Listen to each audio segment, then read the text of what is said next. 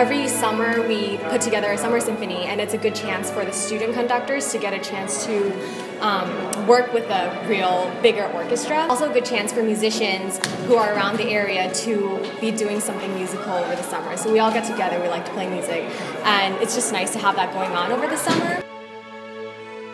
This is my first time being a symphony orchestra, and it was a very, very good experience. It opened my eyes. Oh, I actually have been to several orchestras before, several symphony orchestra in my school, but this one is really spectacular. I like it. It's truly beautiful.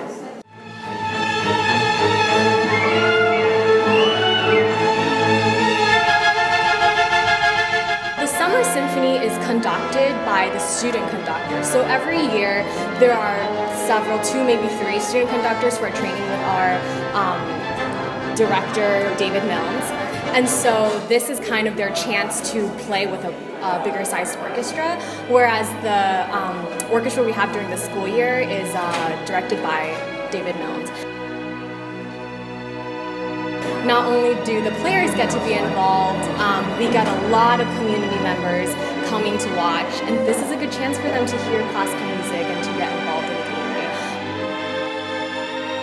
I just think supporting local music, local art is a big deal, especially student-produced, and I'm very proud of the Cal Music Department, how much talent we have in Berkeley. You know, Berkeley is often known to be very academic, very scientific, and it's just really nice to know that there's a lot of art happening and a lot of music, and it's beautiful. It's a good break from the studying and the finals, the exams, this kind of stuff.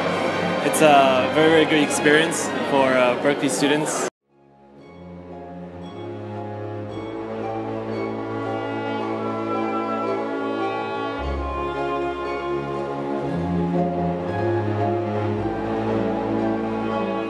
The Summer Symphony concerts are free. That's been a tradition, but we encourage people to donate because all the proceeds go to our orchestra and helping out our students learn.